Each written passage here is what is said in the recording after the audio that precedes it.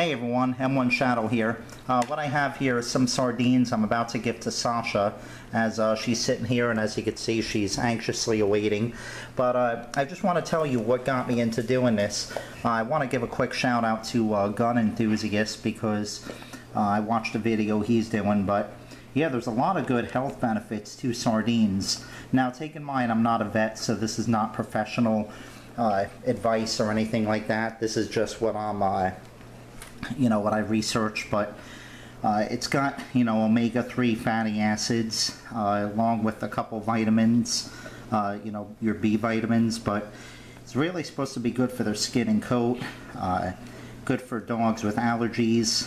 It actually even acts as an anti-inflammatory, which is good if they have arthritis. It's great for the brain too, and I'm sure there's other health benefits too.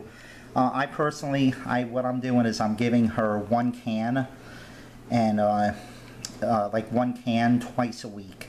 And it's not a meal substitute, it's just more or less like an in-between snack. And as you can see, she's waited patiently, so, want your sardines? Good girl! And yeah, she really likes them. Good girl, sit. Good girl. And yeah, she loves them, as you can see. Good girl, Sasha. Yeah, if you're going to go this route, I would suggest that, of course, do your own research. But, so far they seem to be good. I wouldn't give them any more than that a week. I think twice a week is the most you'd probably want to do.